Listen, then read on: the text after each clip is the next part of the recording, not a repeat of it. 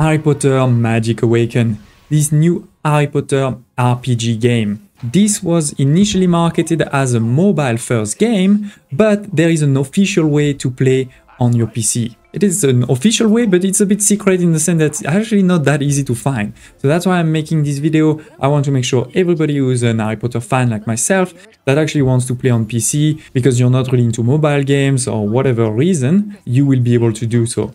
This is actually also a way that is cross-platform. You'll be able to play on your PC and on your phone at the same time, so it works quite well. Before I show you how, just want to recap. This is not Hogwarts Legacy that came out earlier this year on all console and PC. This is also not the new game that has been announced that will be focused on Quidditch.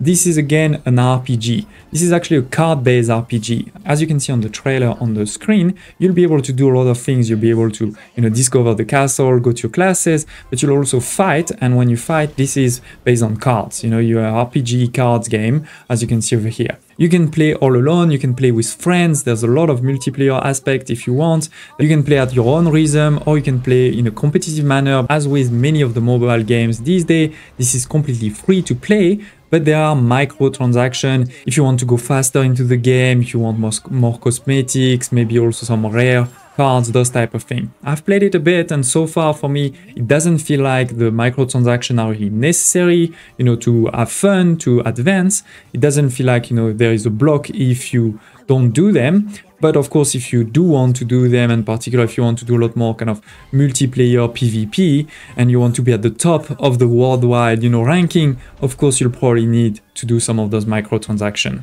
But here again, this is free and you can play it on your PC. So now let me show you how. Because basically, if you go on the official magicawaken.com website, you will only see the download App Store and get it on Google Play. That doesn't really work for your PC. On the other hand, if you go to the Harry Potter magicawaken.com, then you'll also see the App Store and Google Play and the Android downloader, but also PC download. And then with this, you'll get this loader over here, where you can once again play the game for free. You can connect it to the version that you have on your phone. You can do it all. I haven't had any crash, any bugs so far. Maybe this will happen in the future, but so far it's really working well for me. So this is an official, but a bit hard to find way to play it on your computer. Now I know some people don't love this type of graphic, but I think it actually works quite well with the Harry Potter world. We are over here in front of Gringotts. We are just walking around. This is the beginning of the game that I'm showing over here. You can talk to some people, and so far the controllers are working well too. It's not like they're telling you, move your finger. They're telling me move my mouse. They're telling me, use Alt, use F, all those type of things. So it's really working for PC. So I'd love to hear in the comments below if you actually want to see gameplay of me playing the game. If you should focus on the story, if you want me to do some battles, some PvP, those type of things. Love to hear your thoughts, and I hope to see you next time.